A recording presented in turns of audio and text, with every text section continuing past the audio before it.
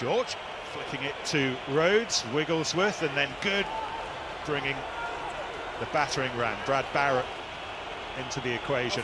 George quickly away to Goode, and now Duncan Taylor did brilliantly to find Goode, and Goode's going on his own, and Goode will score. It's been a picture-perfect first half in Dublin for the Londoners.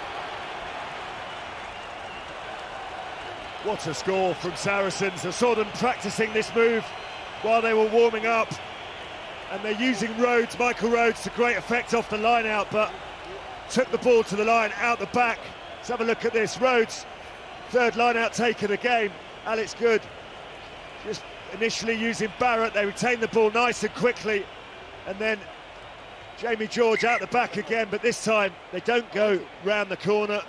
They use Duncan Taylor, and how about that from Goode, Brian?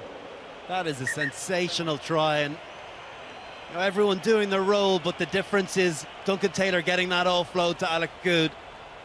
I tell you, that is a huge moment in the overall context of this game.